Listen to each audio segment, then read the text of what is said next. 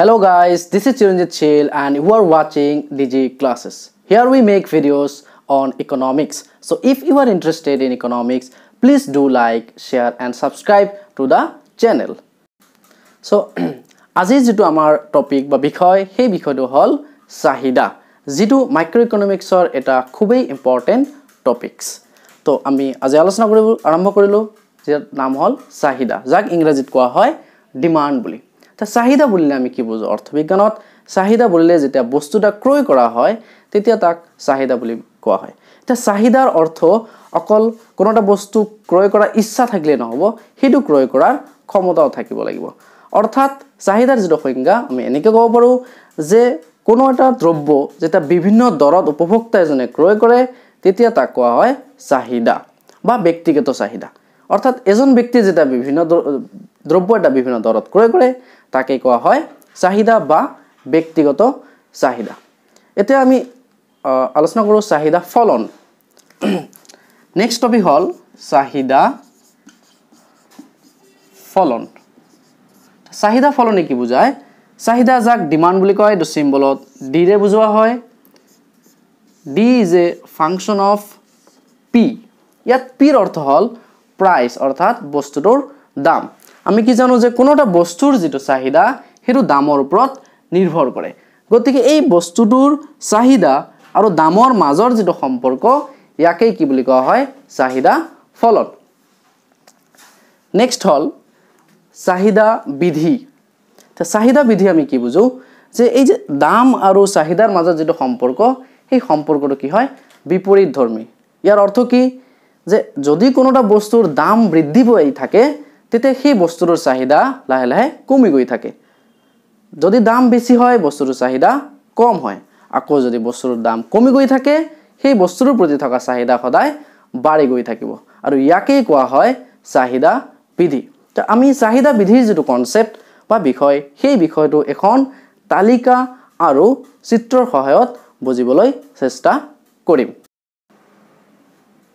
so চাহিদা বিধি বা ডিমান্ড ল সেই কনসেপ্টটো বুজিবলৈ হলে আমি চাহিদা তালিকাৰ সহায়ত বুজিব পাৰি তো ইয়াতে এখন তালিকা দেখুৱা হৈছে তালিকাটো দেখা হৈছে চাহিদা তালিকা ইয়াতে দাম একফালে দেখা হৈছে দাম আনফালে দেখা হৈছে চাহিদাৰ পৰিমাণ দাম হেতু পি ৰে বুজোৱা হৈছে চাহিদাৰ পৰিমাণ যেটো কোৱান্টিটি ডিমান্ডেড অৰ্থাৎ কিউ ডি ৰে বুজোৱা হৈছে তো ইয়াত দেখিবলৈ পোৱা গৈছে প্ৰথমতে বস্তুৰ দাম কিমান আছিল 10 টকা দামত বস্তু আমি কেটা লৈছো 10 টা তাৰ পিছত লাহে লাহে কি হৈছে দাম হৈছে 8 টকা বস্তু আমি কেটা লৈছো 20 টা এনেকে দাম লাহে লাহে 10 8 6 4 2 অৰ্থাৎ দাম লাহে লাহে কমি গৈ আছে আৰু চাহিদা কি হৈ আছে বাঢ়ি গৈ আছে অৰ্থাৎ 10 20 30 40 আৰু 50 তো ইয়াৰ মাজত কি দেখা গৈ আছে যে দাম আৰু চাহিদাৰ মাজত যেটো সম্পৰ্ক সেই সম্পৰ্কটো কি হয় বিপৰীত হয় অৰ্থাৎ দাম কমিছে সেই কাৰণে চাহিদাৰ পৰিমাণ বাঢ়িছে আকৌ দাম যেতিয়া বাঢ়ি যাব আমি যে তলফালৰ পৰা ওপৰফালে চাও দাম লাহে লাহে বাঢ়ি গৈ আছে সেই কাৰণে চাহিদা কি হৈ আছে কমি গৈ আছে তো চাহিদা আৰু দামৰ মাজৰ সম্পৰ্ক সদায় কি হয় বিপৰীত হয় তো এই তালিকাটোক চাহিদা তালিকাটো আমি চিত্ৰৰ সহায়ত দেখাবলৈ হলে কেনেকৈ দেখুৱাম যে দাম 10 টকা বস্তু লৈছো 10 টা এইফালে ও এক্স এক্সিসত আমি কি লৈছো চাহিদাৰ পৰিমাণ আৰু ও ওয়াই এক্সিসত আমি কি লৈছো বস্তুটোৰ দাম তো দাম যেতিয়া 10 টকা আছিল বস্তু আমি কেটা চাহিদা কৰিছো 10 টা তো এটো হল প্ৰথম বিন্দু ফাৰ্স্ট পইণ্ট দেন 8 টকা দামত 20 দাম 8 টকা বস্তু আমি কেটা লৈ আছো 20 টা দেন দাম হল 6 টকা বস্তু 30 টা এই দাম 6 টকাত বস্তু আমি কেটা লৈছো 30 টা এনেকে 4 টকাত 40 টা 2 টকাত 50 টা 4 টকাত 40 টা আৰু 2 টকাত 50 টা এতিয়া এই বিন্দুবিলাক যেতে আমি লগ লগাই দিম তেতিয়া আমি এটা কি পাম ৰেখা পাম এই ৰেখাটোৰ নাম আমি দিলো ডিডি আৰু এই ৰেখাটোকে কোৱা হয় চাহিদা ৰেখা এই ৰেখাটোকে কোৱা হয় কি চাহিদা ৰেখা বা ইংৰাজীত কোৱা হয় demand curve so this is demand schedule and this is demand curve তো দেখা গৈছে কি যে চাহিদা ৰেখাডাল তলফালে নামি আহিছে অৰ্থাৎ ঋণাত্মক হৈছে কিয় ঋণাত্মক হৈছে কাৰণ দাম আৰু চাহিদাৰ মাজৰ যেটো সম্পৰ্ক হেতু ঋণাত্মক হৈছে সেই কাৰণে চাহিদা ৰেখাডাল তলফালে হেলনি হৈছে এটা চাহিদা ৰেখা কি এটো যদি আমি কবলৈ যাও বা ইয়াৰ যদি সংজ্ঞা দিব যাও সংজ্ঞাটো এনেকুৱা হ'ব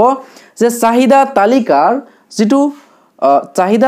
যিটো ৰৈখিক ৰূপ সেই ৰৈখিক ৰূপটোকে কি বুলি কোৱা হয় চাহিদা ৰেখা বুলি কোৱা হয় আকৌ এই চাহিদা ৰেখাটোৰ সালসলনি হ'ব পাৰে অৰ্থাৎ চাহিদা বিভিন্ন কাৰকৰ ওপৰত নিৰ্ভৰ কৰে উদাহৰণস্বৰূপে দুইটা যদি লওঁ আমি সাপোজ ধৰক চাহিদাটো বা চাহিদা বিধিটো প্ৰযোজ্য হ'বলৈ হ'লে সেই ব্যক্তিজনৰ আয় একে থাকিব লাগিব অৰ্থাৎ আয়ৰ পৰিৱৰ্তন হ'ব নোৱাৰিব কাৰণ যেতিয়া ব্যক্তিজনৰ আয়ৰ পৰিৱৰ্তন হ'ব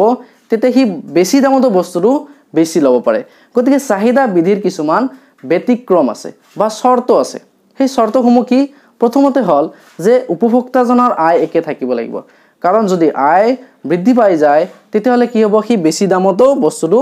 বেছি ল'ব তেতিয়া চাহিদা বিধি কি নহ'ব প্ৰযোজ্য নহ'ব ইয়াৰ পিছত আকৌ আৰু হ'ব পাৰে যে ব্যক্তিজনৰ ৰুচি বা অভিৰুচি অৰ্থাৎ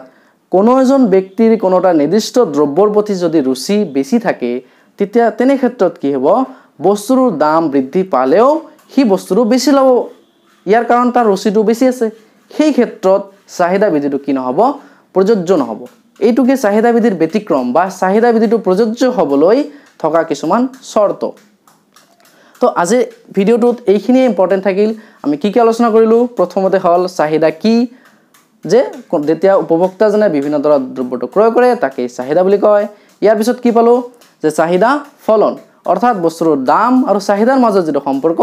তাকে কোৱা হয় কি চাহিদা ফলন ইয়াৰ পিছত কি পালো চাহিদা তালিকা এটো পালো চাহিদা তালিকা অৰ্থাৎ চাহিদা আৰু দামৰ যেটো সম্পৰ্ক